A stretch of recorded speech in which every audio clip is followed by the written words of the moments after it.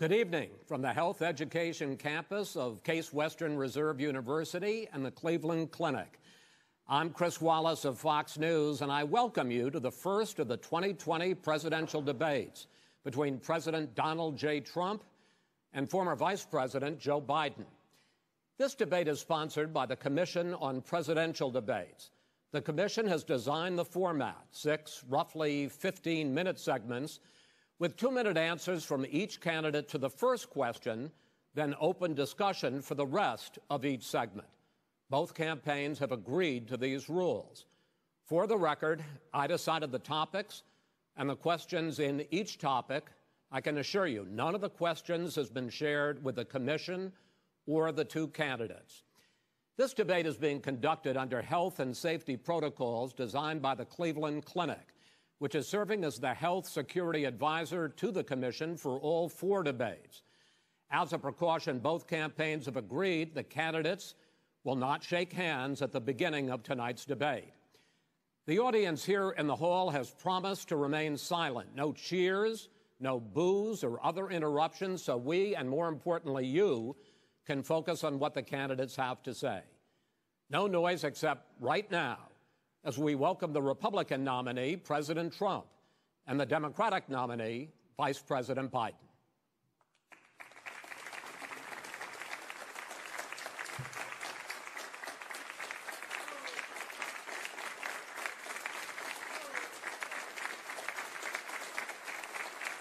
How you doing, man? How are you? I'm well.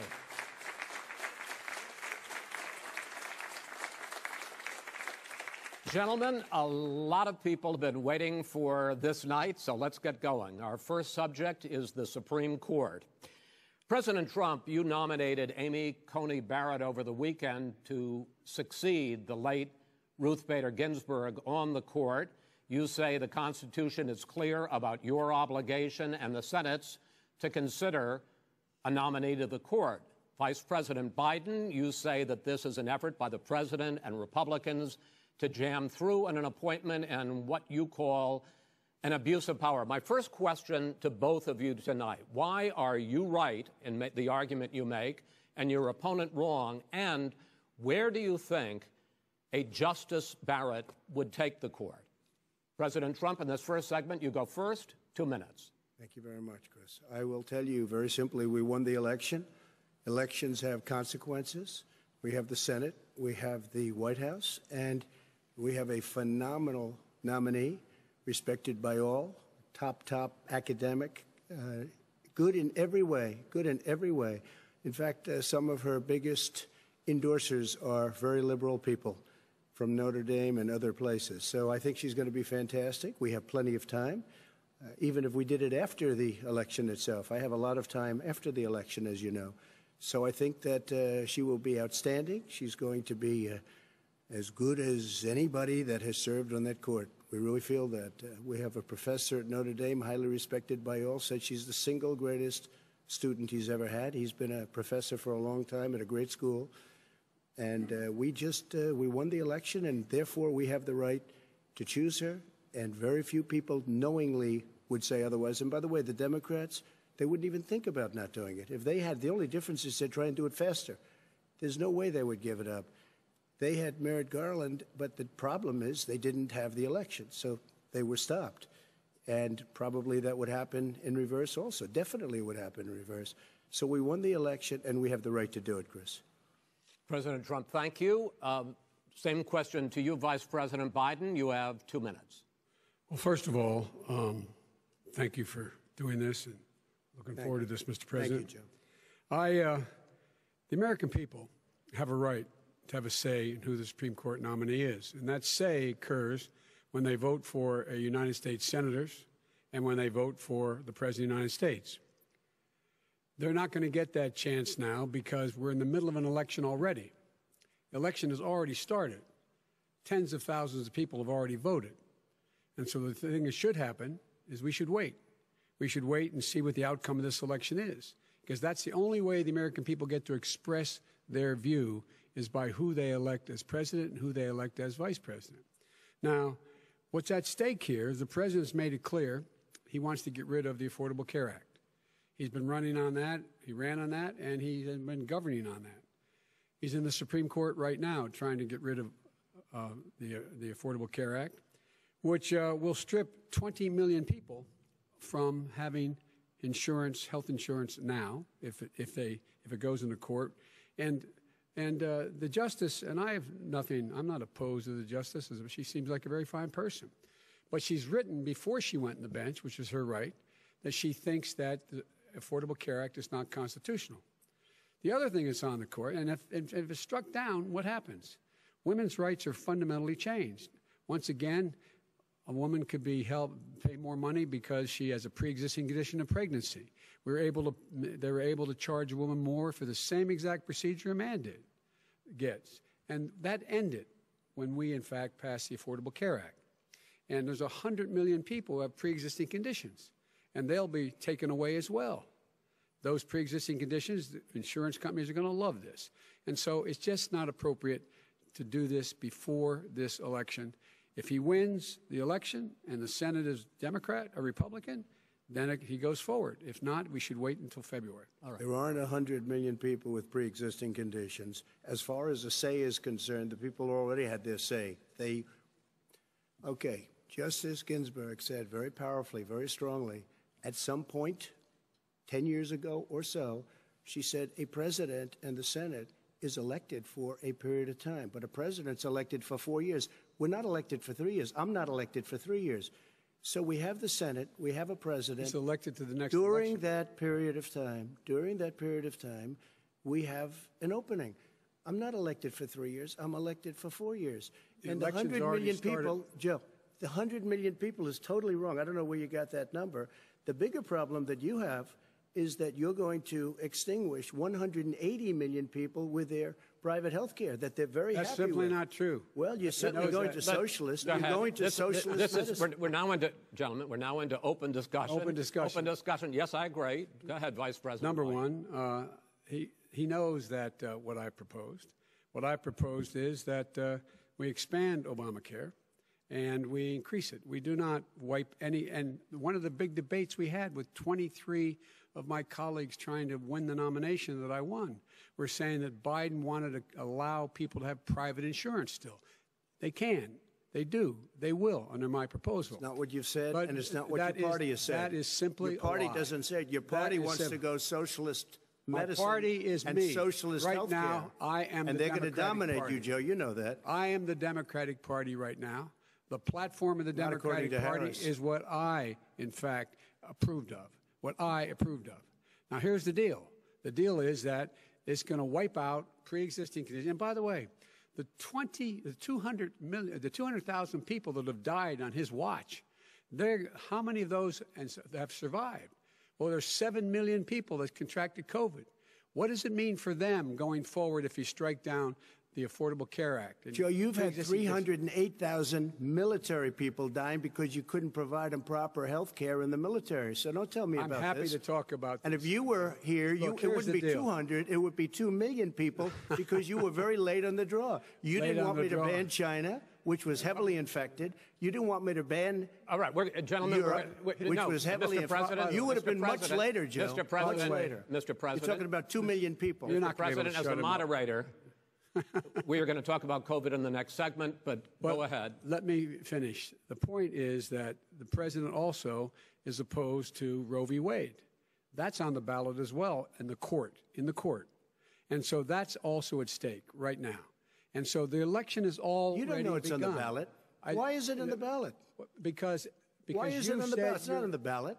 It's on the ballot in the court. I don't think so. In the court. Well, there's nothing happening there.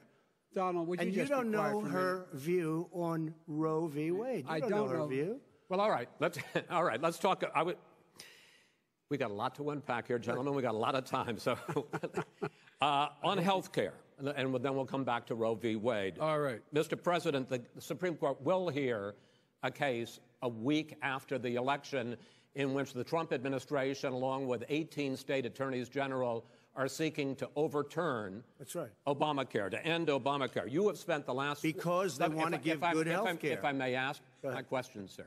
Good health care. Over the last 4 years, you have promised to repeal and replace Obamacare, but you have never in these 4 years come up with a plan, a comprehensive plan to replace Obamacare. Of course I have. Well, I got rid of the individual mandate. I'm going to give you an opportunity. I got rid of the individual mandate, which was a big chunk of Obamacare. That is absolutely a big thing. That was the worst part of Obamacare. Sir, Chris, that was the worst part of Obama. Let me ask my question. Well, I'll ask Joe. The individual mandate was the most unpopular aspect of Obamacare. I got rid of it. I'd like and we will protect people with President, I'm the moderator of this conditions. debate, and I would like you to let me ask my question, and then you can answer your question. Go ahead. You, in the course of these 4 years, have never come up with a comprehensive plan to replace Obamacare, and just this last Thursday, you signed a largely symbolic executive order to protect people with pre-existing conditions 5 days before this debate. So my question, sir, is what is the Trump health care plan? Fine. Well, first of all, I guess I'm debating you, not him, but that's okay. I'm not surprised. Let me just tell you something, that there's nothing symbolic. I'm cutting drug prices. I'm going with favored nations, which no president has the courage to do because you're going against Big Pharma. Drug prices will be coming down 80 or 90%. You could have done it during your 47-year period in government, but you didn't do it. Nobody's done it. So we're cutting health care. All of the things that we've done, insulin, I give you an example, insulin, it was destroying families, destroying people. The cost, I'm getting it for so cheap.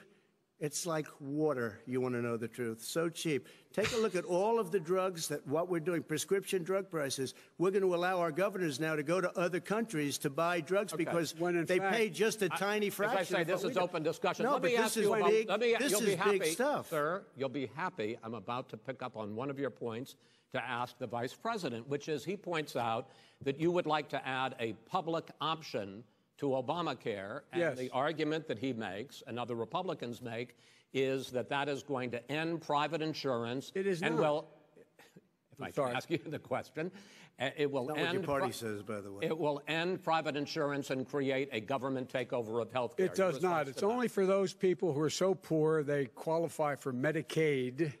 They can get that free in most states, except governors who want to deny people who are poor Medicaid.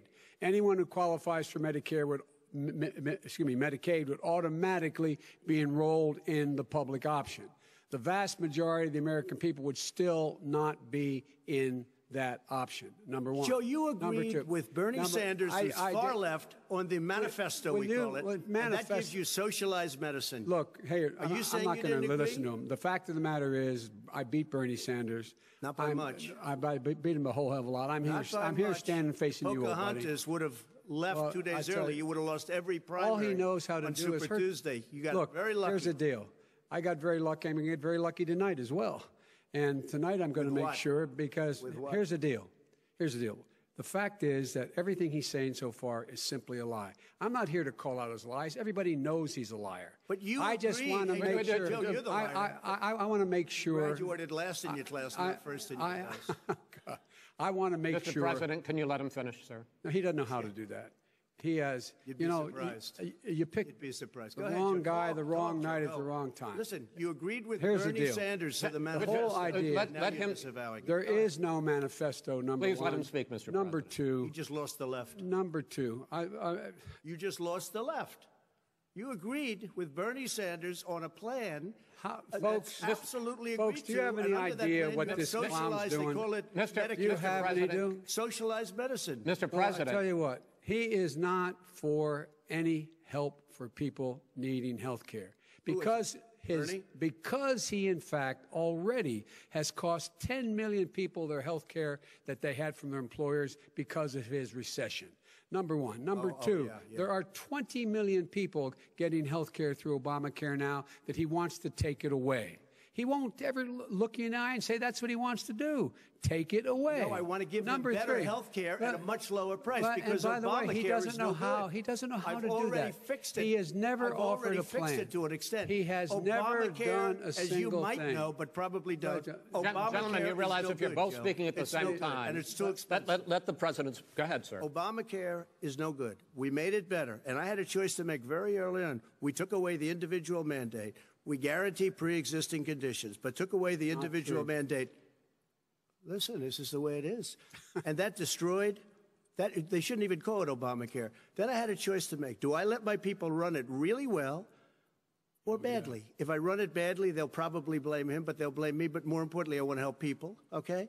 I said, you got to run it so well. And I just had a meeting with them. They said, the problem is no matter how well you run Obamacare, it's a disaster. It's too expensive. Okay. Premiums are too high, and it doesn't work. So we do want to get rid of it. Chris, we want to get rid of it. I understand it, sir, but I have to give you roughly equal time. Good. Please let the Vice President talk. Good. He has no plan for health care. Of course we do. He sends out wishful thinking. He has executive orders that have no power. He hasn't lowered drug costs for anybody. He's been promising a health care plan since he got elected. He has none, like almost everything else he talks about. He does not have a plan. He doesn't have a plan. And the fact is, this man doesn't know what he's talking about. All right. I have one final question for you, sure. Mr. Vice President. If Senate Republicans, we were talking originally about the Supreme Court here, if Senate Republicans go ahead and confirm Justice Barrett, there has been talk about ending the filibuster or even packing the court, adding to the 9 justices there. You call this a distraction by the president, but in fact it wasn't brought up by the president. It was brought up by some of your Democratic colleagues in the Congress. So my question to you is, you have refused in the past to talk about it. Are you willing to tell the American people tonight whether or not you will support either ending the filibuster or packing the court? Whatever position I take in that, that'll become the issue. The issue is the American people should speak. You should go out and vote. You're in voting now. Vote and let your senators know how strongly you feel. Vote now. Are you gonna pack the Make court? sure you, in fact, let people know you're a senator. I'm not going to answer the question. Why because, would you answer that because question? the question is, radical left. Will you shut up, man? Listen, who is on your list, Joe? Who's on your list? Right. Gentlemen, I think this we've is ended so this. He's going to pack the court. We have not going to give a list. We have ended this segment. We're going to move on to the second segment. That was really a productive segment, wasn't it? Keep yapping, man. The people understand, Joe. They sure 47 years you've done nothing. They understand. All right. The second subject is COVID-19, which is an awfully serious subject, so let's try to be serious about it. We have had more than 7 million cases of coronavirus in the United States, and more than 200,000 people have died. Even after we produce a vaccine, experts say that it could be months or even years before we come back to anything approaching normal. My question for both of you is, based on what you have said and done so far and what you have said you would do starting in 2021, why should the American people trust you more than your opponent to deal with this public health crisis going forward? In this case, the question goes to you first, sir. 2 minutes uninterrupted. Good luck. 200,000 dead. As you said, over 7 million infected in the United States. We, in fact, have 4% of the world's population, 20% of the deaths. 40,000 people a day are contracting COVID. In addition to that, about between 750 and 1,000 people a day are dying. When he was presented with that number, he said, it is what it is. Well, it is what it is because you are who you are. That's why it is. The president has no plan. He hasn't laid out anything. He knew all the way back in February how serious this crisis was. He knew it was a deadly disease. What did he do? He's on tape as acknowledging he knew it. He said he didn't tell us or give people a warning of it because he didn't want to panic the American people. You don't panic. He panicked. In addition to that, what did he do? He went in and we were insisting that the Chinese, the people we had on the ground in China should be able to go to Wuhan and determine for themselves how dangerous this was. He did not even ask Xi to do that. He told us what a great job Xi was doing. He said we owe him a debt of gratitude for being so transparent with us. And what did he do then?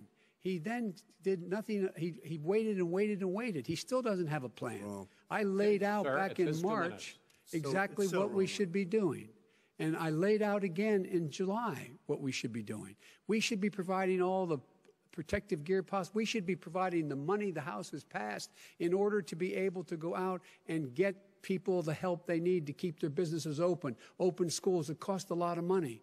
You should get out of your bunker and get out of the sand trap and get in your golf course and go in the Oval Office and bring together the Democrats and Republicans and fund what needs to be done now to save lives. So if we would have listened to you... You have 2 minutes, sir. If we would have listened to you, the country would have been left wide open. Millions of people would have died, not 200,000, and one person is too much. It's China's fault. It should have never happened. They stopped it from going in, but it was China's fault. And by the way, when you talk about numbers, you don't know how many people died in China. You don't know how many people died in Russia. You don't know how many people died in India. They don't exactly give you a straight count, just so you understand. But if you look at what we've done, I closed it, and you said he's xenophobic. He's a racist, and he's xenophobic because you didn't think I should have closed our country. Wait a minute. It says 2 minutes. You didn't think we should have closed our country because you thought it was terrible. You wouldn't have closed it for another 2 months. By my doing it early, in fact, Dr. Fauci said, President Trump saved thousands of lives. Many of your Democrat governors said, President Trump did a phenomenal job. We worked with the governor. Oh, really? Go take a look. The governors said I did a phenomenal job. Most of them said that.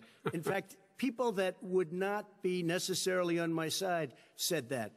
President Trump did a phenomenal job. We did. We got the gowns. We got the masks. We made the ventilators. You wouldn't have made ventilators. And now we're weeks away from a vaccine. We're doing therapeutics already. Fewer people are dying when they get sick. Far fewer people are dying. We've done a great job. The only thing I haven't done a good job, and that's because of the fake news. No matter what you say to them, they give you bad press on it. It's just fake news. They give you good press. They give me bad press because that's the way it is, unfortunately. But let me just tell you something. I don't care. I've gotten used to it. But I'll tell you, Joe, you could never have done the job that we did. You don't have it in your blood. You could have never done that job. I know how to do the job. I know how to get the job Well, you didn't do very well in swine flu. H1N1, you were a disaster. Your own chief of staff said you were a disaster. 14,000 people died, not 200,000. There was no economic recession. Sir, you made a there was no recession. You made a point. Let him answer. And there was no one. We didn't shut down the economy. This is his economy he's shut down. The reason it's shut down is because, look, you folks at home, how many of you got up this morning and had an empty chair at the kitchen table because someone died of COVID? How many of you were in a situation where you lost your mom or dad and you couldn't even speak to them? You had a nurse holding a phone up so you could, in fact, say goodbye. You would have lost far more people. Far more people. And, you would have been and by the way, your own, his own CDC director says we could lose as many as another 200,000 people between now and the end of the year. And he held up. He said, if we just wear a mask, we can save half those numbers. Just a mask. And by the way, in terms of the whole notion of a vaccine, we're for a vaccine, but I don't trust him at all, nor do you. I know you don't. What we trust is a scientist. You don't trust Dr. Fauci. Johnson, Pfizer? Okay, by the way, gentlemen, let me move on to questions about the future, because you both have touched on two of the questions I'm going to ask. Focusing on the future first, President Trump, you have repeatedly either contradicted or been at odds with some of your government's own top scientists. The week before last, the head of the Centers for Disease Control, Dr. Redfield, said it would be summer before the vaccine would become generally available to the public. You said that he was confused and mistaken. Those were your two words. Yeah. But Dr. Slaoui, the head of your Operation Warp Speed, has said exactly the same thing. Are they both wrong? Well, I've spoken to the companies, and we can have it a lot sooner. It's a very political thing because people like this would rather make it political than save lives. God. It is a very political thing. I've spoken to Pfizer. I've spoken to all of the people that you have to speak to. We have great Moderna, Johnson & Johnson, and others. They can go faster than that by a lot. Become very political because the left, or I don't know if I call them left, I don't know what I call them. So you're suggesting that the head of your Operation Warp Speed, Dr. Slaoui? I disagree with him. Yeah, no, I disagree with both of them. And he didn't say that. He said it could be there, but it could also be much sooner. I had him in my office 2 days ago. He talked about the summer, sir, before it's generally available. Just like he said it's a possibility that we'll have the answer before November 1st. It could also be after that. When it's generally available. Well, we're going to deliver it right away. We have the military all set up. Logistically, they're all set up. We have our military that delivers soldiers, and they can do 200,000 a day. They're going to be delivering. This is the same man it's who all told set you up. By Easter this would be gone away. by the warm weather, it'd be gone. Miraculous, like a miracle. And by the way, maybe you could inject some bleach in your arm, and that would take care of it. This is the same man. That was said sarcastically, and you know that. That was said sarcastically. And so here's the deal. This man is talking about a vaccine. Every serious company is talking about maybe having a vaccine done by the end of the year. But the distribution of that vaccine will not occur until sometime beginning or the middle of next year to get it out, if we get the vaccine. And pray God we will.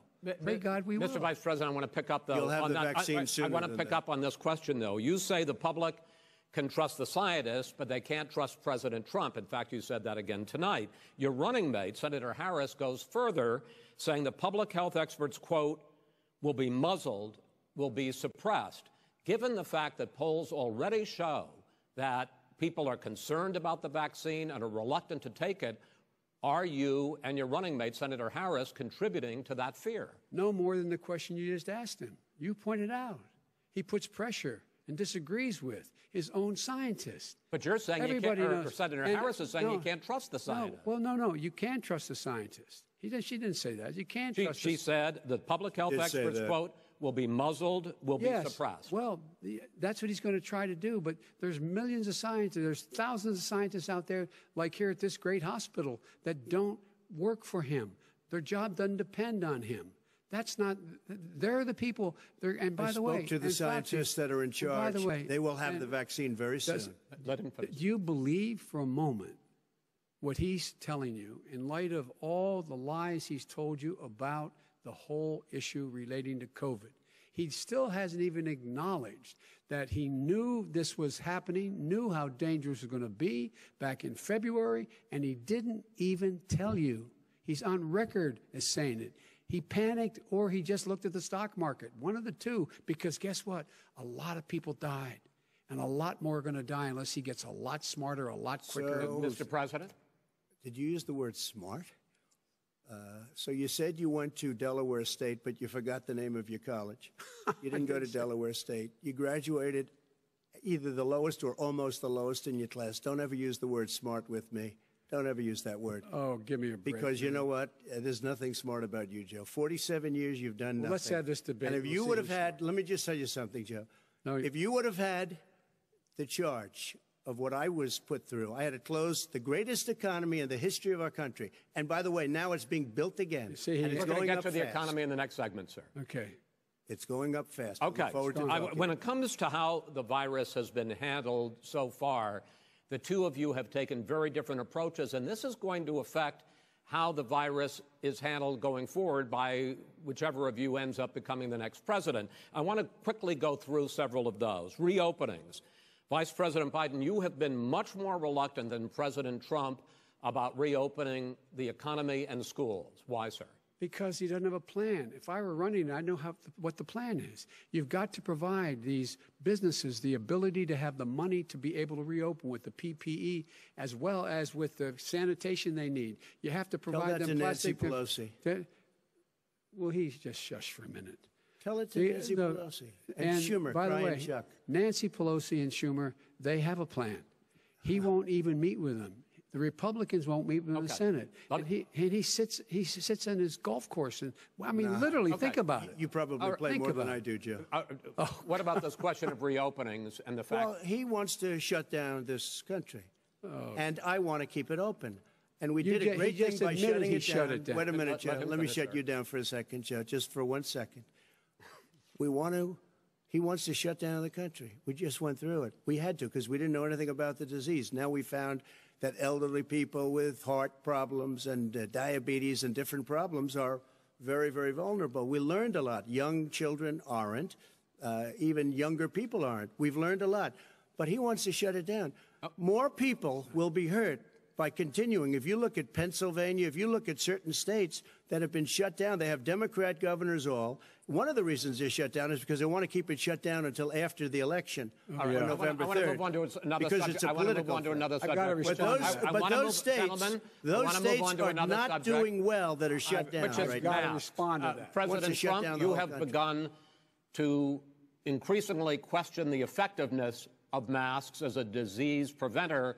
And in fact, recently you have cited the issue of waiters touching their masks and touching plates. Are you questioning No, I think the masks efficacy are okay. of You have masks? to understand, if you look, I mean, I have a mask right here. I put a mask on, when I think I need it. Tonight, as an example, everybody's had a test, and you've had social distancing and all of the things that you have to. But I Just wear like your masks rallies. when needed. When needed, I wear masks. Okay, let me ask. I don't wear masks like him. Every time you see him, he's got a mask. He could be speaking 200 feet away from it. He shows up with the biggest mask I've ever seen. I will say Vice President Biden, go ahead, sir. Look, the way to open businesses is give them the wherewithal to be able to open. We provided money. The Congress. But I was asking you, sir, about masks. Well, masks make a big difference. His own head of the CDC said if we just wore masks between now, everybody wore masks in social distance between now and January, we'd probably save up to 100,000 lives. It matters. And they've also said the opposite. They've also said no serious person said the opposite. Well, look serious. at Dr. Fauci. Dr. Fauci said the opposite. He did not say the opposite. We got a said little very bit more than a strongly, minute left in this masks segment. are not good. Then he changed his mind. He said masks are good. I'm okay with masks. I want to ask you both about one last subject, because your different approaches has even affected the way that you have campaigned. President Trump, you're holding large rallies with crowds packed together, thousands of people. Outside. Outside, yes, sir, agreed. Vice President Biden, you are holding much smaller events with... Because nobody will show up. People with... Well, it's true. Nobody shows up to his rallies. All right. In any case, why you holding the big rallies? Why you not? You go first, sir. Because people want to hear what I have to say. I mean, But are you not I've done worried a great about it job spreading as a disease? president, and I'll have 35,000 people show up at airports. We use airports. Are you and not worried hangars, about and we the have a disease lot of issues, people. sir? Well, so far, we have had no problem whatsoever. It's outside. That's a big difference, according to the experts. And we do them outside. We have tremendous crowds, as you see. I mean, and literally on 24 hours' notice. And Joe does the circles and has 3 people someplace. Okay. By the way, did you see sir. one of the last big rallies he has? And a reporter came up to him to ask him a question. He said, no, stand back. Put on your mask. Put on a mask. Have you been tested? I'm way far away from those other people. That's what he said. I can't. I'm going to be okay.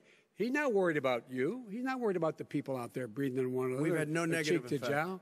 No negative effect. We've had no negative effect. And we've had 35,000, 40,000 people at these rallies. Just quickly finish up, because I want to move on to our next. Yes, I would. He's been totally irresponsible the way in which he has handled the social distancing and people wearing masks, basically encouraged them not to. All right. He's a fool on this. If you could get the crowds, you would have done the same thing. But you can't. Nobody cares. Gentlemen, can we move on to the cares. Gentlemen, can we move on to the economy? Yes. The economy is, I think it's fair to say, recovering faster than expected from the shutdown. Much faster. In the second quarter, the unemployment rate fell to 8.4% last month. The Federal Reserve says the hit to growth, which is going to be there, is not going to be nearly as big as they had expected. President Trump, you say we are in a V-shaped recovery.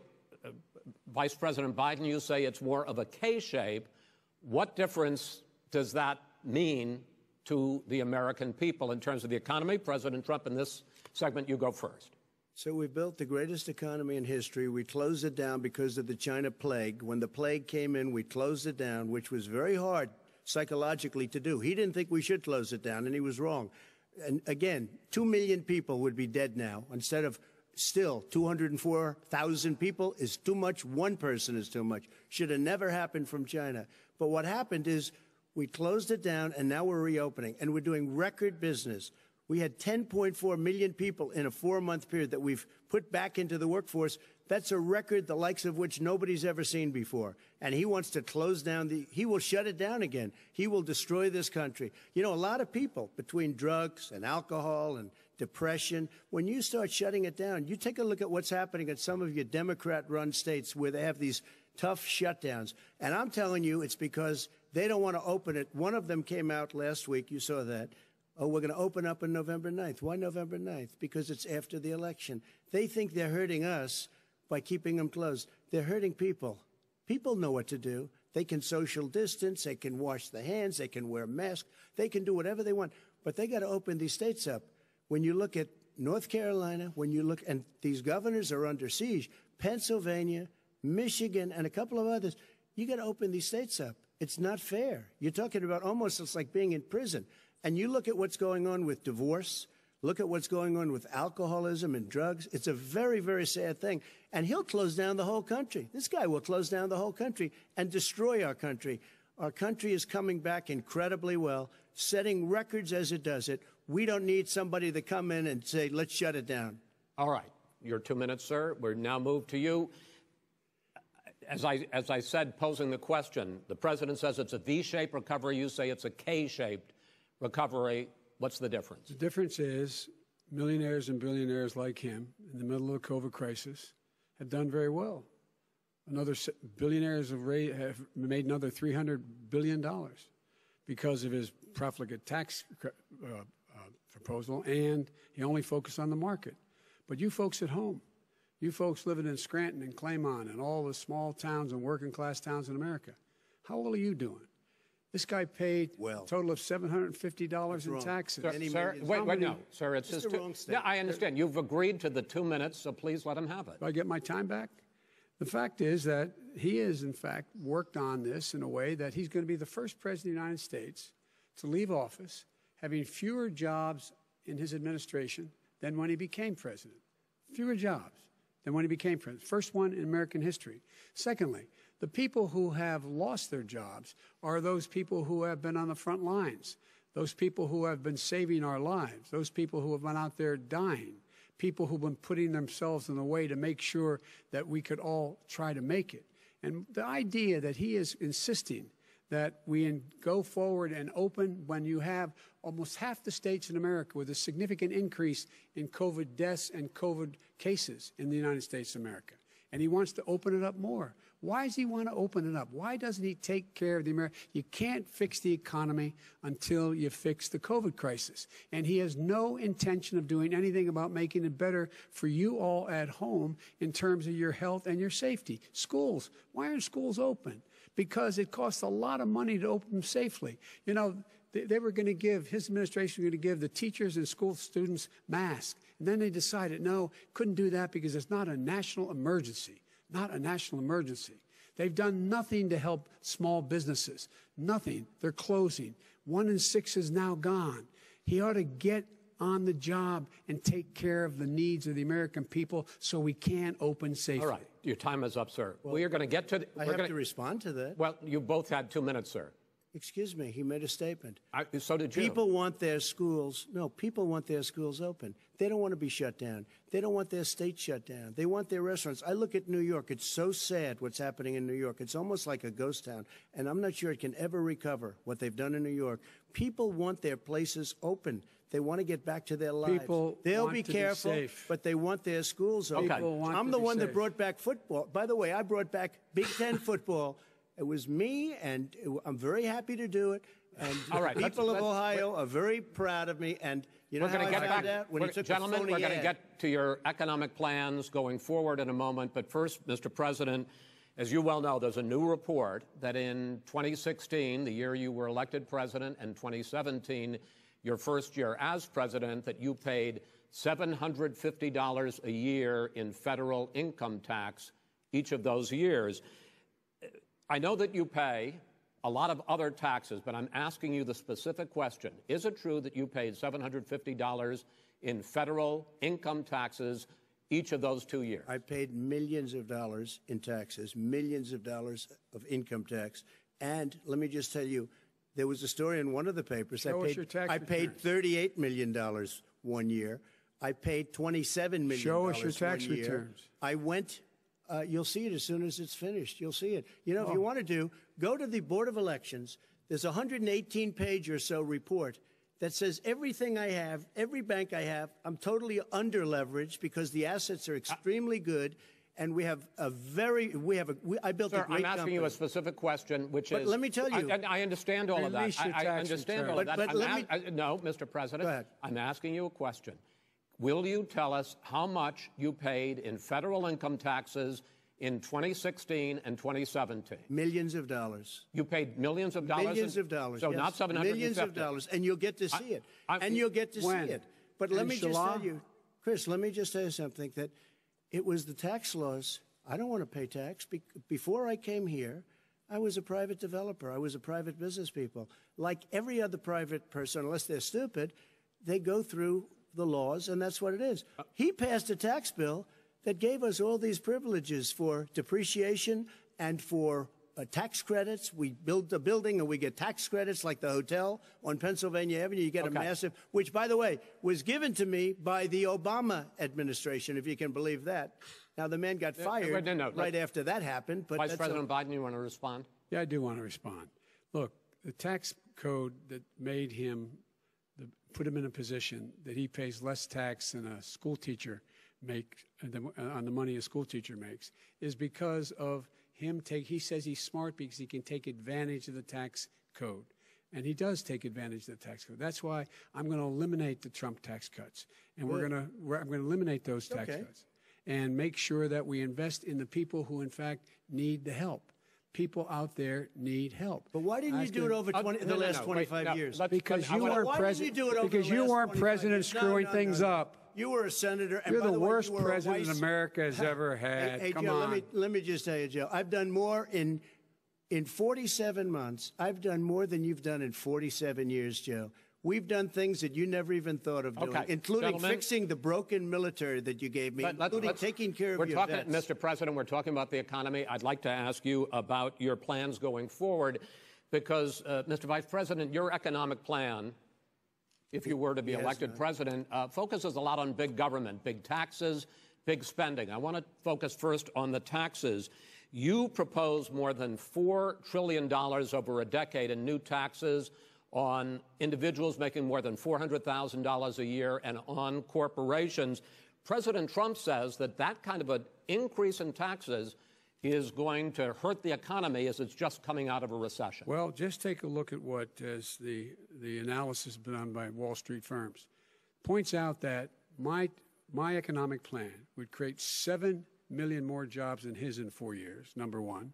And number two, it would create an additional $1 trillion in economic growth because it would be about buying American.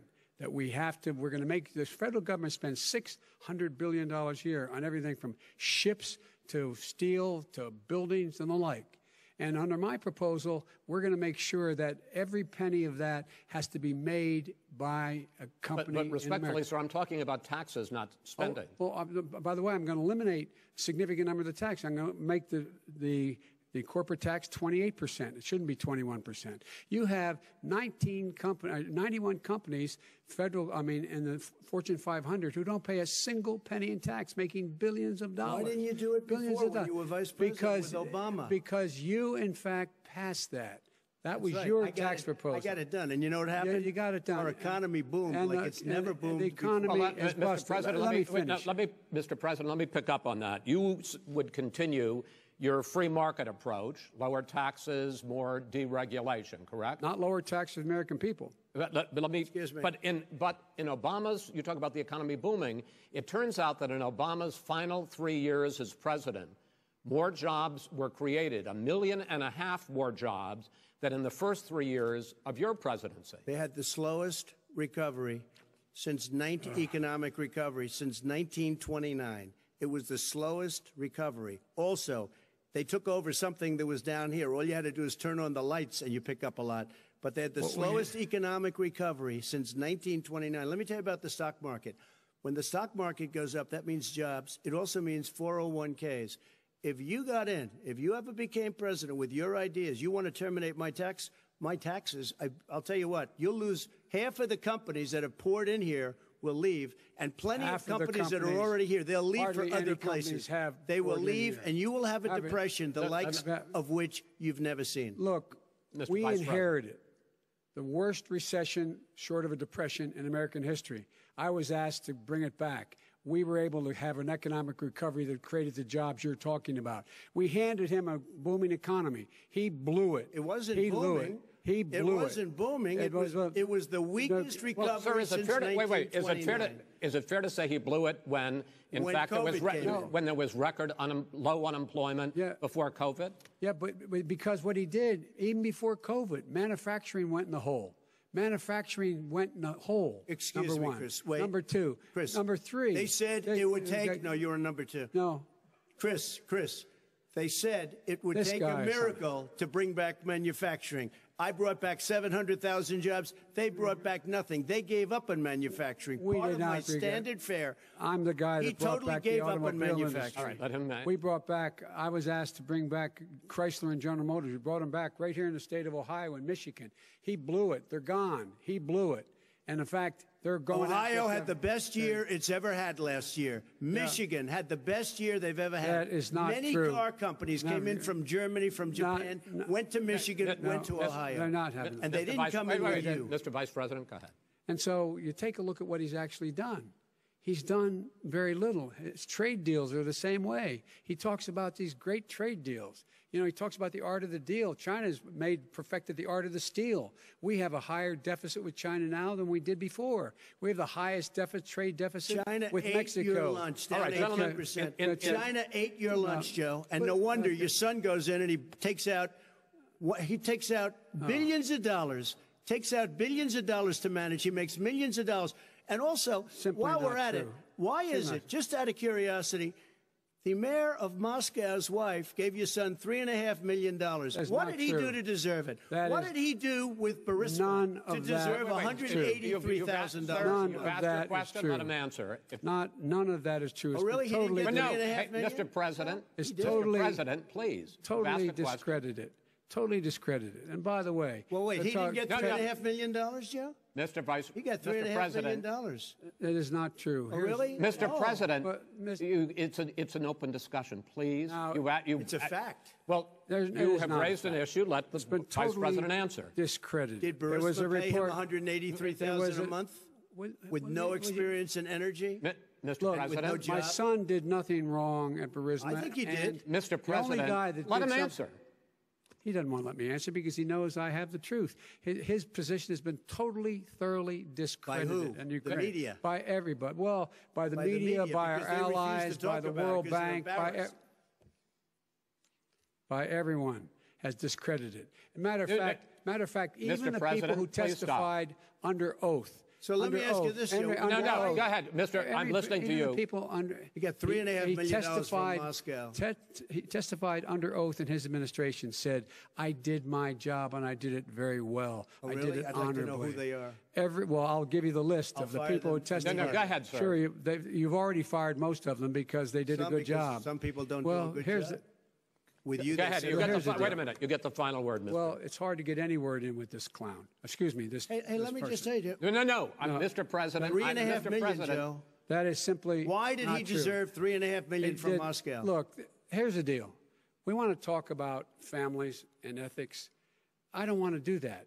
I mean, his family we could talk about all night. His family's My already. family, No, let him go. my family already lost wrote- a fortune by That's coming right. down Go and ahead. helping Go us ahead. with Go ahead, government. sir. And that's such a. they're right that's here. a- Mr. That's President. such Every a great. single one of them lost This a is not fortune about by President. my coming and family or helping his us with family. It's government. about your family, They the didn't American collect people. $3.5 million He for doesn't. nothing. That's not true. It doesn't want to talk about what you need. You, the American people. It's about you. That's what we're talking about. you here. should All right, Not that's the end of the Shouldn't have segment. taken the money. We're moving on. He didn't take them. Well, Vice it's a very- President, but Chris, no, can I be honest? It's a very important Try to be question. honest. No, That's He a good stood thing. up. No, he stood up, the answer to and the he question is no. threatened Ukraine. No, sir. With $1 billion, if you don't That get rid is of absolutely you know what, you're- wait, not stop. You're on true. tape doing it. You're going to You're on have tape. True. Gentlemen.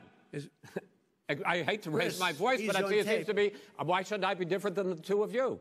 So here's the Got a deal. good point. We have 6 segments. We have ended that segment. We're going to go to the next segment. In that segment, you each are going to have 2 uninterrupted moments. In those 2 uninterrupted minutes, Mr. President, you can say anything you want.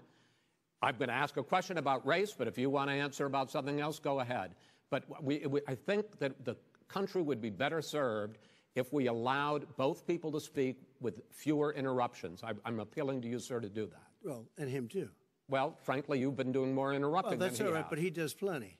Well, less than, sir, less there's than. plenty. No, less than you have. Let's please continue on.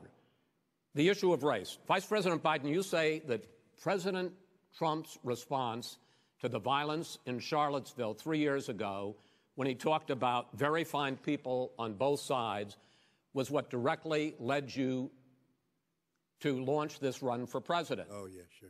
President Trump, you have often said that you believe you have done more for black Americans than any president, with the possible exception of Abraham Lincoln. My question for the two of you is, why should voters trust you rather than your opponent to deal with the race issues facing this country over the next 4 years? Vice President Biden, you go first. It's about equity and equality. It's about decency. It's about the Constitution. And we have never walked away from trying to require equity for everyone, equality for the whole of America. But we've never accomplished it. But we've never walked away from it like he has done. It is true. The reason I got in the race is when those people, close your eyes, remember what those people look like coming out of the fields carrying torches, their veins bulging, spewing anti-Semitic bile, and accompanied by the Ku Klux Klan. A young woman got killed. And they asked the president what he thought. He said there were very fine people on both sides. No president has ever said anything like that. It is who's now, who second, sir. Second point I'd make to you is that when Floyd was killed, when Mr. Floyd was killed, there was a peaceful protest in front of the White House. What did he do? He came out of his bunker, had the military use tear gas on him so he could walk across to a church and hold up a Bible. And then what happened after that? The bishop of that very church said that it was a disgrace. The general who was with him said all he ever wants to do is divide people, not unite people at all. This is a president who has used everything as a dog whistle to try to generate racist hatred, racist division. This is a man who, in fact, you talk about helping African Americans. 1 in 1,000 African Americans has been killed because of the coronavirus. And if he doesn't do something quickly, by the end of the year, 1 in 500 will have been killed. 1 in 500 African Americans. This man is a savior of African Americans. This man cares at all. This man's done virtually nothing. Look, the fact is that you have to look at what he talks about. You have to look at what he did. And what he did has been disastrous for the African American community.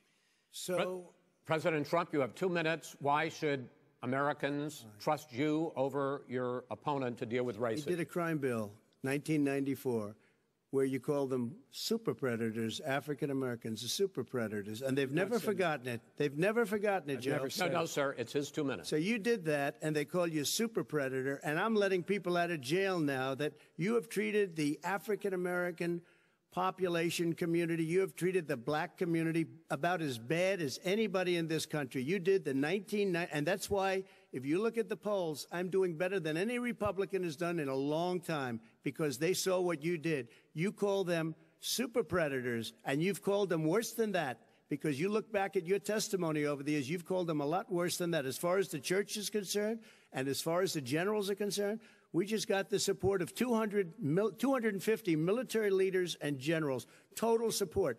Law enforcement, almost every law enforcement group in the United States. I have Florida, I have Texas, I have Ohio, I have Portland. The sheriff just came out today and he said, I support President Trump. I don't think you have any law enforcement. You can't even say the word law enforcement, because if you say those words, you're going to lose all of your radical left supporters.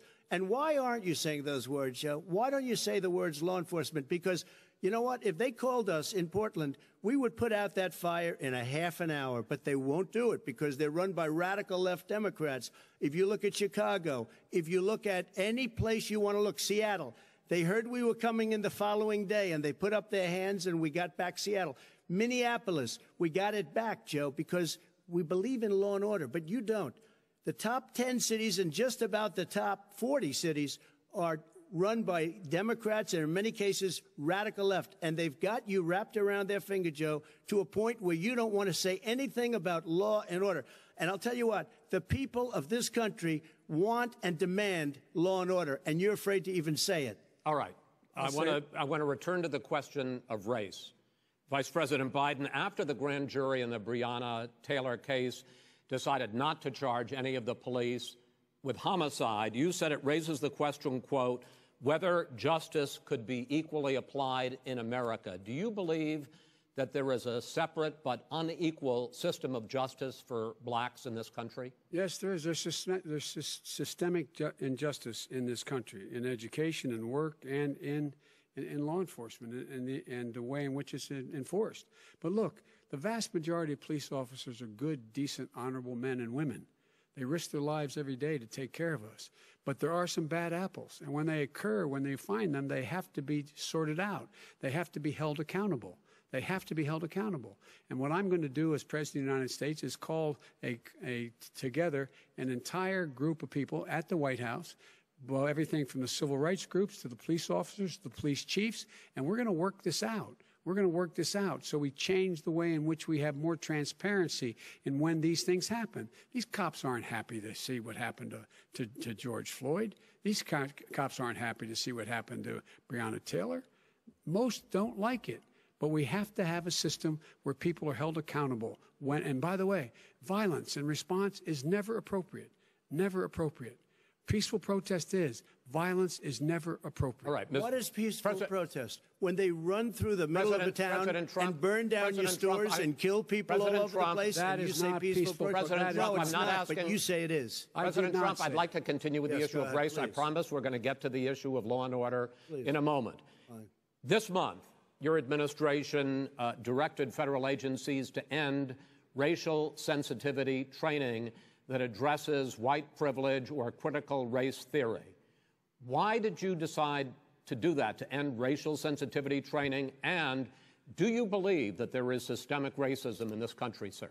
I ended it because it's racist. I ended it because a lot of people were complaining that they were asked to do things that were absolutely insane, that it was a radical revolution that was taking place in our military, in our schools, all over the place, and you know it, and so does everybody else. And he would know. What is radical about racial sensitivity training, sir? If you were a certain person, you had no status in life. It was sort of a reversal. And if you look at the people, we were paying people hundreds of thousands of dollars to teach very bad ideas and, frankly, very sick ideas.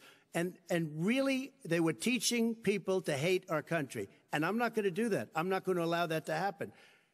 We have to go back to the core values of this country. They were teaching people that our country is a horrible place, it's a racist place, and they were teaching people to hate our country. And I'm not going to allow that to happen. Vice President Biden? Nobody's doing that. He's the racist. You just don't know. Here's the deal. I know a lot more about this than he does. Let him finish. The fact is that there is racial insensitivity. People have to be made aware of what other people feel like, what insults them, what is demeaning to them. It's important to people know. They don't want to. Many people don't want to hurt other people's feelings, but it makes a big difference. It makes a gigantic difference in the way a child is able to grow up and have a sense of self-esteem. It's a little bit like how this guy and his friends look down on so many people. They look down their nose on people like Irish Catholics like me and grew up in Scranton. They look down on people who don't have money. They look down on people who are of a different faith. They look down on people who are a different color. In fact, we're all Americans. The only way we're going to bring this country together is bring everybody together. There's nothing we cannot do if we do it together. We can take this on and we can defeat racism in America.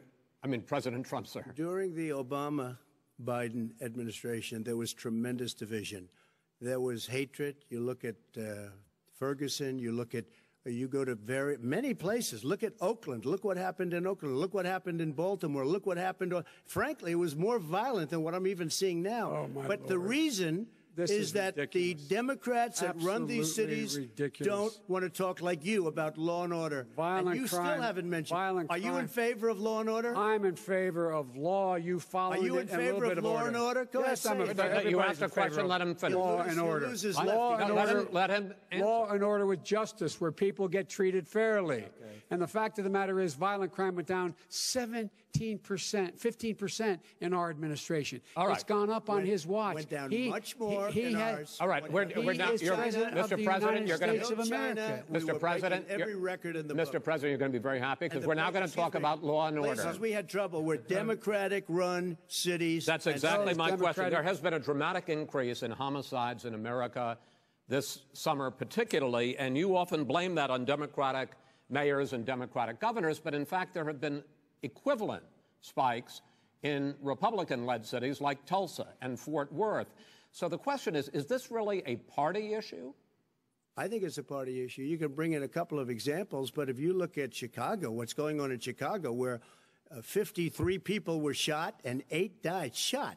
If you look at New York, where it's going up like nobody's ever seen anything, the numbers are going up 100, 150, 200%. Crime. It is crazy what's going on. And he doesn't want to say law and order because he can't, because he'll lose his radical left supporters. And once he does that, it's over with. But if he ever got to run this country and they ran it the way he would want to run it, we would have our suburbs would be gone. By the way, our suburbs would be gone, and you would see problems like you've never seen. He would know a suburb unless he took a wrong turn. Oh, I know suburbs. He would not. So much Go ahead. Wait a minute. I was raised in the suburbs. This is not 1950. All these dog whistles and racism don't work anymore. Suburbs are by and large integrated. There's many people today driving their kids to soccer practice and/or to black and white and Hispanic in the same car as there have been any time in the past. What really is a threat to the suburbs and their safety is his failure to deal with COVID. They're dying in the suburbs. His failure to deal with the environment. They're being flooded. They're being burned out because his refusal to do anything. That's why the suburbs are in trouble. I do want to talk about this issue of law and order, though. And in the joint recommendation that came from the Biden-Bernie Sanders task force, you talked about, quote, reimagining policing. Yeah. First of all, what does reimagining policing mean, and do you support? It means. Let me, if I might finish the question. What does reimagining policing mean, and do you support the Black Lives Matter call for community control of policing? Look, what I support is the police having the opportunity to deal with the problems they face. And I'm totally opposed to defunding the police officers. As a matter of fact, local police, the only one defunding it, his budget calls for a $400 million cut in local law enforcement assistance. They need more assistance. They need, when they show up for a 9/11 call, to have someone with them as a psychologist or psychiatrist to keep them from having to use force and be able to talk people down. We have to have community policing like we had before, where the officers get to know the people in the communities. That's when crime went down. It didn't go up, it went down. And so we have to be engaged. That's not what they're talking about, Chris. That's not what they're talking about. He's talking about defunding the police. That is not true. He doesn't have any law support. Look, he has no law enforcement support. That's not true. Almost nothing. Look. Oh, really? Who do you have? Name one group that supports you. Name one group that came out and supported you. Go ahead. Look, think. We have time. We don't have time to do anything. Think all right. Name one law enforcement group that came out and supported gentlemen, you. I think I'm going to take back the moderator's role. I don't think there are any. And I want to get to another subject, which is the issue of protests in many cities that have turned violent. In Portland, Oregon, especially, we had more than 100 straight days of protests, which I think you would agree. You talk about peaceful protests. Many of those turned into riots. Mr. Vice President, you say that people who commit crimes should be held accountable. The question I have, though, is, as the Democratic nominee, and earlier tonight you said that you are the Democratic Party right now, have you ever called the Democratic mayor of Portland or the Democratic governor of Oregon and said, hey, you got to stop this, bring in the National Guard, do whatever it takes, but you'd stop the days and months of violence in Portland? I don't hold public office now. I am a former vice president. I've made it clear in my public statements that the violence should be prosecuted. It should be prosecuted, and anyone who commits it. But you've never called for the people, the leader. Excuse me, sir. You had never called for the leaders in Portland and in Oregon to bring in the National Guard and knock off 100 days of riots. They can, in fact, take care of it if he just stay out of the way. Look here. Oh, really? Really? Here's the thing. I sent in the U.S. Marshals to get the killer of the young man in the middle of the street. They shot him, and for 3 days, President Trump, Portland wouldn't do anything. I had to send in the U.S. Marshals. They took care of business. Go ahead, sir. And by the way, his own former spokesperson said, riots and chaos and violence help his cause. That's what this is all about. I don't know who said that. I do. Who? I think Kellyanne Conway. I don't think she said that. She said that. And so here's the point. Go ahead. The point is that That's what he is, keeps trying to rile everything up. He doesn't want to calm things down. Instead of going in and talking to people and saying, let's get everybody together, figure out how to deal with this. What's he do? He just pours gasoline in the fire constantly, and every single solitary time. And to end this, button up this segment, I'm going to give you a minute to answer, sir. You have repeatedly criticized. I have to answer his statement. No, you have his repeatedly. Statement. Wait, you have just no. You've been talking back and forth. You made a statement. I'm asking you. I would love to end it. Sir. I would love to end it. You know, if you want to switch seats. We could very quickly. We could do that, but I'd send in the National Guard, it would be over. There'd be no problem. Okay. But they don't want to accept the National Guard. You have repeatedly criticized the Vice President for not specifically calling out Antifa and other left-wing extremist groups.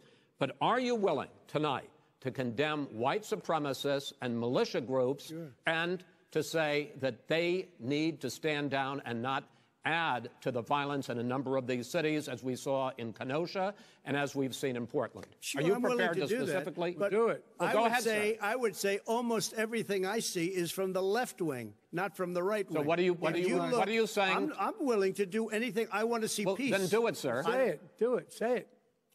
Do you want to call him?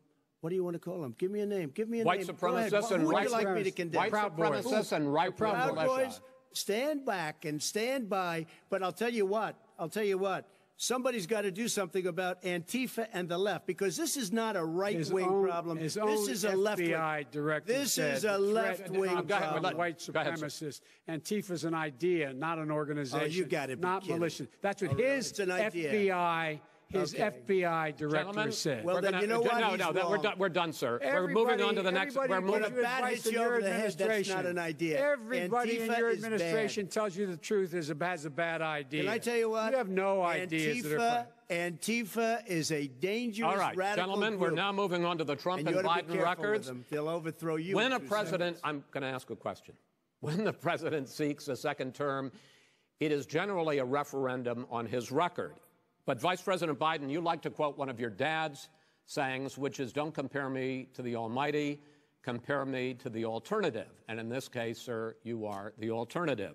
Looking at both of your records, I'm going to ask each of you, why should voters elect you president over your opponent? In this segment, President Trump, you go first, 2 minutes.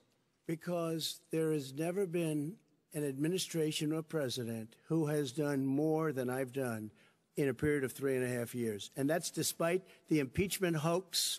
And you saw what happened today with Hillary Clinton, where it was a whole big con job. But despite going through all of these things, where I had to fight both flanks and behind me and above, there has never been an administration that's done what I've done. The greatest, before COVID came in, the greatest economy in history, lowest unemployment numbers. Everything was good. Everything was going. And by the way, there was unity going to happen. People were calling me for the first time in years. They were calling and they were saying, it's time maybe. And then what happened? We got hit, but now we're building it back up again. A rebuilding of the military, including Space Force and all of the other things. A fixing of the VA, which was a mess under him. 308,000 people died because they didn't have proper health care. It was a mess. And we now got a 91% approval rating at the VA, our vets. We take care of our vets. But we've rebuilt our military. The job that we've done, and I'll tell you something, some people say maybe the most important. By the end of the first term, I'll have approximately 300 federal judges and Court of Appeals judges, 300, and hopefully 3 great Supreme Court justices. That is a record, the likes of which very few people, and you know one of the reasons I'll have so many judges?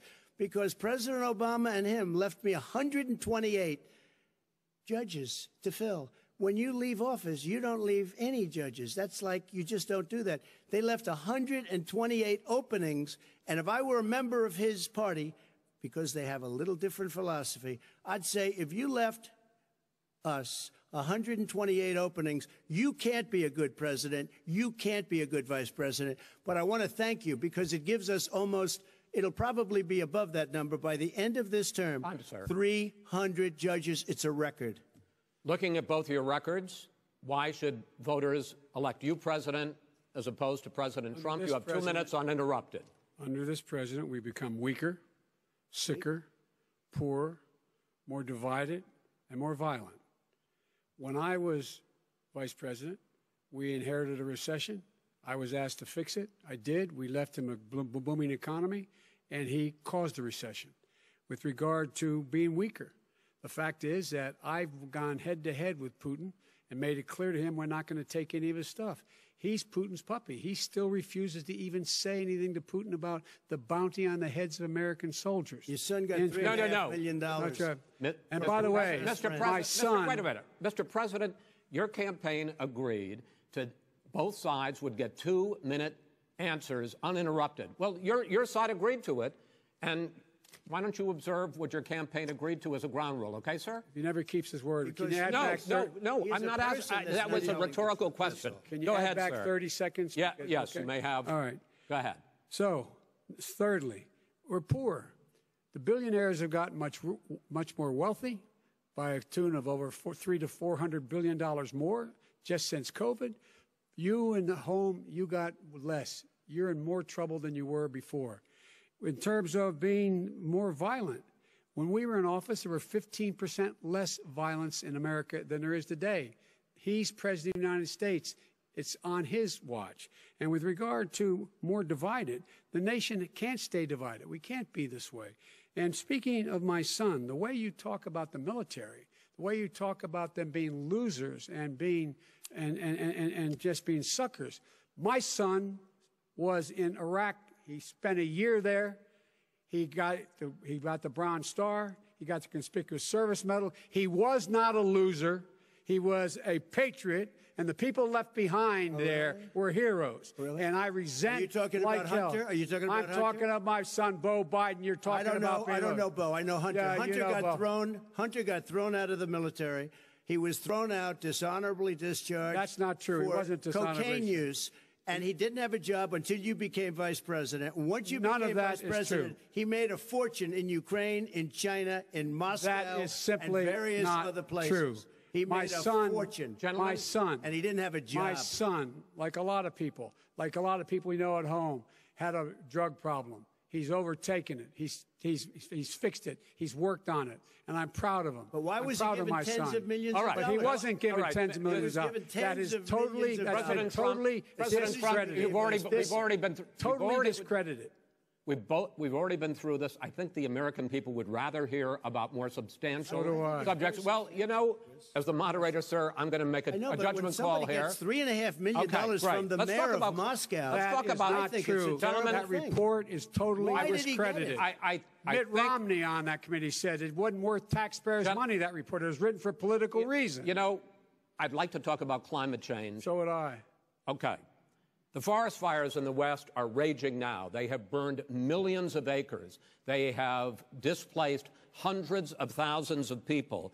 When state officials there blame the fires on climate change, Mr. President, you said, I don't think the science knows. Over your 4 years, you have pulled the U.S. out of the Paris Climate Accord.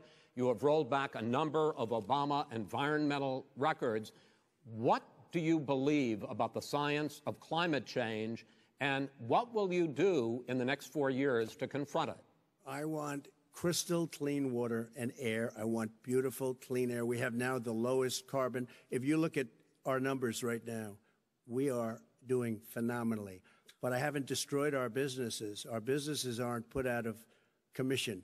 If you look at the Paris Accord, it was a disaster from our standpoint. And people are actually very happy about what's going on because our businesses are doing well. As far as the fires are concerned, you need forest management in addition to everything else. The forest floors are loaded up with trees, dead trees that are years old, and they're like tinder, and leaves and everything else. You drop a cigarette in there, the whole forest burns down. You've got to have forest management. What do you Got to have cuts. What do you believe about the science of climate change, sir? I believe that we have to do everything we can to have immaculate air, immaculate water, and do whatever else we can that's good. You know, we're planting 1 billion trees, the Billion Tree Project, and it's very exciting. You believe for a lot of people. that human pollution, greenhouse gas emissions contributes to the global warming of this planet? I think a lot of things do, but I think to an extent, yes. But I also think we have to do better management of our forests. Every year, I get the call, California's burning. California's burning.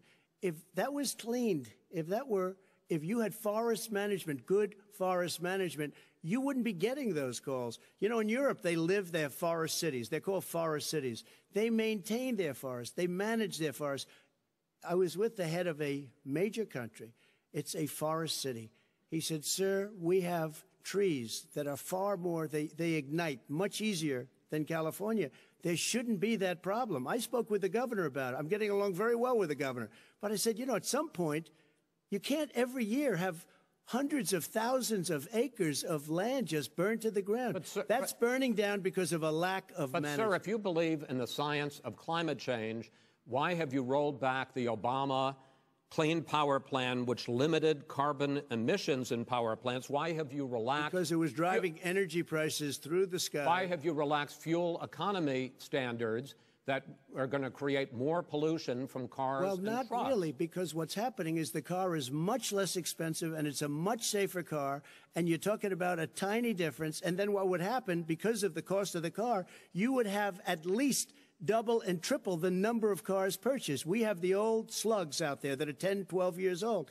If you did that, the car would be safer. It would be much cheaper by $3,500. In the case of California, they've simply ignored. No, but you would take a lot of cars off the market because people would be able to afford a car. Now, and by the way, we're going to see how that turns out. But a lot of people agree with me, many people.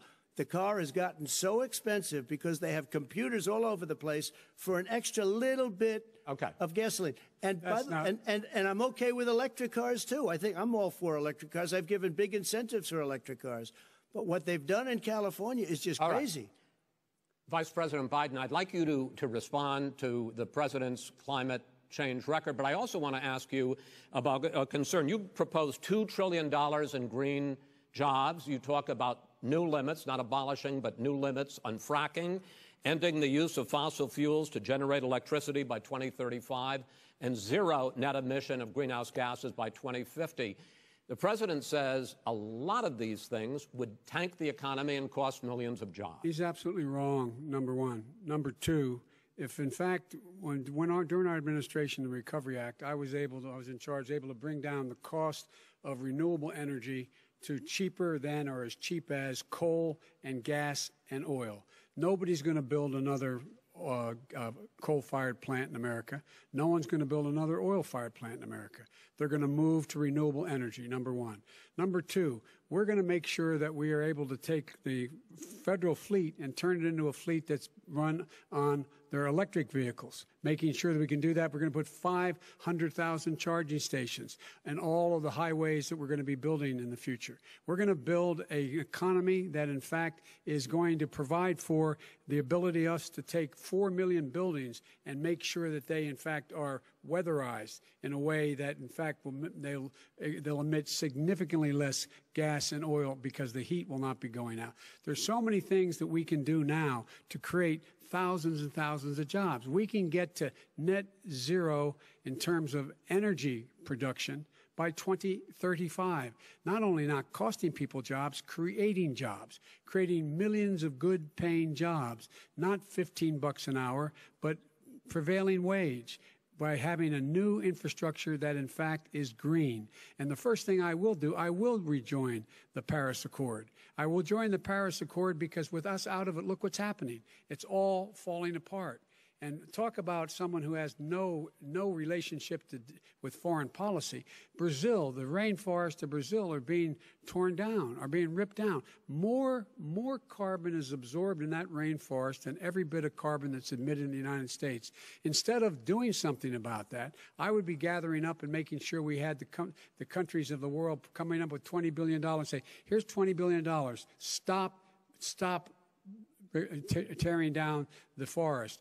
And if you don't, then you're going to have significant economic consequences. What about the argument that President Trump basically says that you have to balance environmental interests and economic interests, and he's drawn his line? Well, he hadn't drawn a line. He still, for example, makes sure that he wants to make sure that methane's not a problem. You can now emit more methane without it being a problem. Methane. This is a guy who says that you don't have to have mileage standards for automobiles that exist now. This is the guy who says that, well, the fact that it's all true. And here's the deal. He's talking about the Green New Deal, and it's not $2 billion or $20 billion, as you said. It's $100 trillion. I'm talking about where they want to rip down Go for a buildings minute, and then you can go. and rebuild the building. No, It's the that is dumbest, not- most that is ridiculous, not- where airplanes are out of minute, sir. business, That's where two-car systems are out, where they Not want to true. take out the cows, too. Not That's true. not true either, right? Not this is true. this is a $100 Simply, trillion. look, That's more money than our is- country could make in that is 100 simply years if we're not going. the case. All right, let It will me destroy our because I country. actually wait a minute, sir. I actually have studied your plan, and it includes upgrading 4 million buildings, weatherizing 2 million homes over 4 years, building 1.5 million energy-efficient homes. So the question becomes: the president is saying, I think some people who support the president would say that sounds like it's going to cost a lot of money and hurt the economy. What it's going to do is going to create thousands and millions of jobs, good-paying trillion. jobs. But let him finish, sir. He doesn't know how to do that. $100 They- billion. The fact is, it's going to create millions of good-paying jobs, and these tax incentives to people for people to weatherize, which he wants to get rid of. It's going to make the economy much safer. Look how much we're paying now to deal with the hurricanes. By the way, he has an answer for hurricanes. He said maybe we should drop a nuclear weapon on them. They may. I never said that That's at all. he did say. You made it up. And here's the deal. You make up a we lot of we are going to be in a position where we can create hard, good jobs by making sure the environment is clean and we all are in better shape. We spend billions of dollars on floods, hurricanes, rising seas. We're in real trouble. Look what's happened just in the Midwest with these storms that come through and wipe out entire sections and counties in Iowa. That didn't happen before. They're because of global warming. We make up 15% of the world's problem. We, in fact, but the rest of the world, we've got to get them to come along. That's why we have to get back into the Paris Accord. All right, gentlemen. Wait a minute, Chris. So why didn't he do it for 47 years? You were vice president. Why didn't you get the world? China sends up real dirt into the air. Russia does. India does. They all do. We're supposed to be good. And by the way, he made a couple of statements. The Green New Deal is $100 trillion. That is not not $20 my billion. plan. That's the Green well, New you want to Deal rebuild every is building. not my plan. You want to All rebuild right. every. If he knew You have anything to- wait, no, about, no, wait. if he Gentlemen, knew He anything made a about, statement Gentlemen. about the military. He said I said something about the military. He and his friends made it up, and then they went with it. I never said it. Okay. That is What not he true. did Sir, is he you're done in said this segment. he called Mr. the military Mr. Vice President, stupid bastards. I and he did said not it on say tape. that. He said Mr. stupid Please, bastards. He not said true. it. Stop. I would never I say would that. to play the it. military. Play it. Go ahead. You're Mr. on Vice tape. President answered his final question. The final question is, I can't remember which of all his rantings. I'm having a little trouble myself. But and about the economy and about this question of what it's going to cost. The economy. I mean, the Green New Deal and the idea of what your the environmental Green New changes Deal- will do. The Green New Deal will pay for itself as we move forward. We're not going to build plants that, in fact, are great polluting plants. So do you We're going to support build the Green New Deal? Pardon me? Do you support No, I don't support the Green Oh, New Deal. you don't? Oh, well, that's a You big let- statement. I That support means you the just Biden- lost the radical left. I That's done. support you the don't. Biden plan that I put forward. Okay. The Biden plan, which is different than what he calls the radical Green New Deal. All right, gentlemen, final segment, election integrity. As we meet tonight, millions of Americans are receiving mail-in ballots or going to vote early. How confident should we be that this will be a fair election, and what are you prepared to do over the next 5+ weeks, because it'll not only be to Election Day, but also counting some ballots, mail-in ballots after Election Day. What are you prepared to do to reassure the American people that the next president will be the legitimate winner of this election? In this final segment, Mr. Vice President, you go first. Prepared to let people vote. They should go to iwillvote.com, decide how they're going to vote, when they're going to vote, and what means by which they're going to vote. His own Homeland Security Director, and as well as the FBI Director, says there is no evidence at all that mail-in ballots are a source of being manipulated and cheating. They said that. The fact is that there are going to be millions of people because of COVID that are going to be voting by mail-in ballots, like he does, by the way. He sits behind the Resolute desk and sends his ballot to Florida, number one. Number two, We're going to make sure that those people who want to vote in person are able to vote because enough poll watchers are there to make sure they can socially distance. The polls are open on time, and the polls stay open until the votes are counted.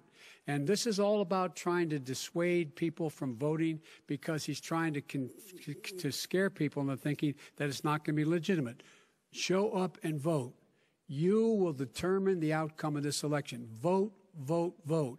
If you're able to vote early in your state, vote early. If you're able to vote in person, vote in person. Vote whatever way is the best way for you, because he cannot stop you from being able to determine the outcome of this election. And in terms of whether or not when the votes are counted, and they're all counted, that will be accepted. If I win, that will be accepted. If I lose, that will be accepted. But by the way, if in fact he says he's not sure what he's going to accept, well, let me tell you something. It doesn't matter, because if we get the votes, it's going to be all over. He's going to go. He can't stay in power. It won't happen. It won't happen. So vote. Just make sure you understand you have it in your control to determine what this country is going to look like the next 4 years. Is it going to change, or are you going to get 4 more years of these lies? Mr. President, 2 minutes. So when I listened to Joe talking about a transition, there's been no transition from when I won. I won that election. And if you look at crooked Hillary Clinton, if you look at all of the different people, there was no transition, because they came after me trying to do a coup. They came after me spying on my campaign. They started from the day I won, and even before I won, from the day I came down the escalator with our First Lady. They were a disaster. They were a disgrace to our country. And we've caught them. We've caught them all. We've got it all on tape. We've caught them all. And by the way, you gave the idea for the Logan Act against General Flynn. You better take a look at that, because we caught you in a sense. And President Obama was sitting in the office. He knew about it, too. So don't tell me about a free transition. As far as the ballots are concerned, it's a disaster. A solicited ballot, okay, solicited is okay. You're soliciting. You're asking. They send it back. You send it back. I did that. If you have an unsolicited, they're sending millions of ballots all over the country. There's fraud. They found them in creeks. They found some with the name Trump, just happened to have the name Trump just the other day in a waste paper basket. They're being sent all over the place. They sent 2 in a Democrat area. They sent out 1,000 ballots. Everybody got 2 ballots. This is going to be a fraud like you've never seen. The other thing, it's nice on November 3rd, you're watching and you see who won the election. And I think we're going to do well, because people are really happy with the job we've done. But you know what? We won't know. We might not know for months, because these ballots are going to be all over. Take a look at what happened in Manhattan. Take a look at what happened in New Jersey. Take a look at what happened in Virginia and other places. They're not losing 2%, 1%, which, by the way, is too much. An election could be won or lost with that. They're losing 30 and 40%. It's a fraud, and it's a shame. And can you imagine where they say, you have to have your ballot in by November 10th. November 10th. That means that's 7 days after the election, in theory, should have been announced. Okay. We have major states with that. Sir, all run by Democrats. 2 minutes is 2 minutes. All run by Democrats. It's President Trump, it's a rigged election. You're going to be able to continue. You have been charging for months that mail-in balloting is going to be a disaster. You say it's rigged, that it's going to lead to fraud. But in 2018, in the last midterm election, 31 million people voted mail-in voting. That was a quarter, more than a quarter, of all the voters that year cast their ballots by mail. Now that millions of mail-in ballots have gone out, what are you going to do about it? And are you counting on the Supreme Court, including a Justice Barrett, to settle any dispute? Yeah, I think I'm counting on them to look at the ballots, definitely. I hope we don't need them in terms of the election itself. But for the ballots, I think so, because what's happening is incredible. I read today, where at least 1% of the ballots for 2016 were invalidated. They take them. We don't like them. We don't like them. But what are you going to do about it? There are millions of ballots going out right now. What you do is you go and vote. You do a solicited ballot, and that's okay, or you go and vote. I'm asking you about the fact that millions of people... You go and vote. You go and vote. But like what I'm they, saying is, like they used to in the old... Millions of people... You either do, Chris, a solicited ballot where you're sending it in, they're sending it back, and you're sending... They have mailmen with lots of it. Did you see what's going on? Take a look at West Virginia, mailmen selling the ballots. They're being sold. They're being dumped in rivers. This is a horrible thing for our country. There is no. This is not. There is no. This is evidence not of going that. to end well. There is Okay. no This evidence is of that. not going Vice to President end well. Biden- 5 states fact, have had go ahead, mail-in sir. ballots for the last decade or more. 5, including 2 Republican states. And you don't have to solicit the ballot. It's sent to you. It's sent to your home. What we're saying is, they're saying is that it has to be a postmark by the time, by Election Day. If it doesn't get in till the 7th, 8th, 9th, it still should be counted. He's just afraid of counting the votes because he knows You're what the wrong. outcome You're is. wrong. No, I want to votes. continue with you on I this, love Vice counting the President votes. Biden. Chris, he's so wrong when he makes a fact, statement no, like that. excuse me, Vice President Biden, the biggest problem, in fact, over the years with mail-in voting has not been fraud historically. It has been that sizable numbers, sometimes hundreds of thousands of ballots are thrown out because they have not been properly filled out, or there is some other irregularity, or they missed the deadline. So the question I have is, are you concerned that the Supreme Court, with a Justice Barrett, will settle any dispute? I'm concerned that any court would settle this because here's the deal. When you get a ballot and you fill it out, you're supposed to have an affidavit. If you didn't know, you have someone say that this is me. You should be able to, if in fact you can verify that's you before the ballot is thrown out, that's sufficient to be able to count the ballot because someone made a mistake and not dotting the correct I. Who they voted for, testify, say who they voted for, say it's you. That is totally legitimate. All right. Excuse me, Chris, when you have 80 million ballots, Gentlemen, I have a final Senate question. and swamping the system, you know it can't be done. You know it can't, and already there's been fraud. Mail service delivers wait a minute, gentlemen. And the final question is, in 8 states, we can keep talking. In 8 states, election workers are prohibited, currently by law, 8 states, from even beginning to process ballots, even take them out of the envelopes and flatten them until Election Day. That means that it's likely, because there's going to be a huge increase in mail-in balloting, that we are not going to know on election night who the winner is, that it could be days, it could be weeks. Could be months. Until we find out who the new president is. So first for you, sir, finally for the Vice President, I hope neither of you will interrupt the other. Will you urge your supporters to stay calm during this extended period, not to engage in any civil unrest? And will you pledge tonight that you will not declare victory until the election has been independently certified? President Trump, you go first. I'm urging my supporters to go into the polls and watch very carefully, because that's what has to happen. I am urging them to do it. As you know, today there was a big problem. In Philadelphia, they went in to watch. They're called poll watchers, a very safe, very nice thing. They were thrown out. They weren't allowed to watch. You know why? Because bad things happen in Philadelphia, bad things.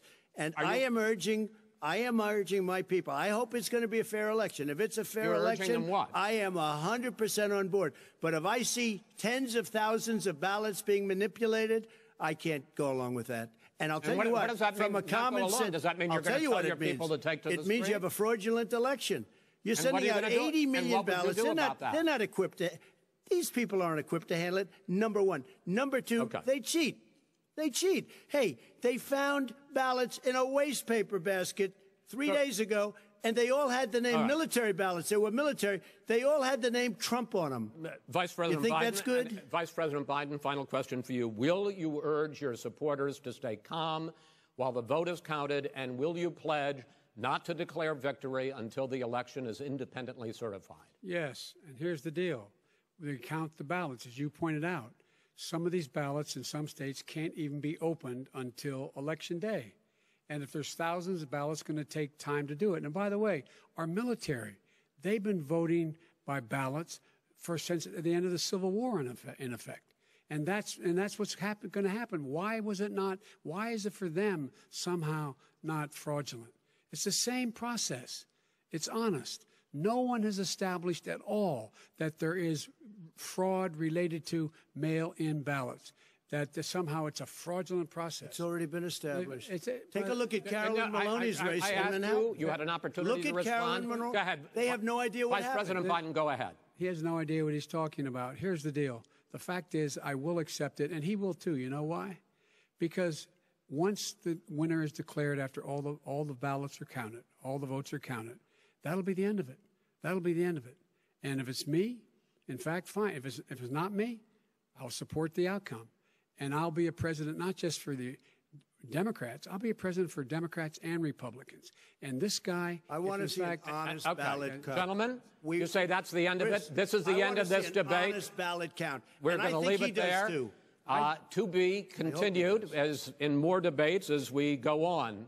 President Trump, Vice President Biden, it's been an interesting hour and a half. I want to thank you both for participating in the first of 3 debates that you have agreed to engage in. We want to thank Case Western Reserve University and the Cleveland Clinic for hosting this event. The next debate, sponsored by the Commission on Presidential Debates, will be 1 week from tomorrow, October 7th, at the University of Utah in Salt Lake City. The 2 vice presidential nominees, Vice President Mike Pence and Senator Kamala Harris, will debate at 9 p.m. Eastern that night. We hope you watch. Until then, thank you and good night.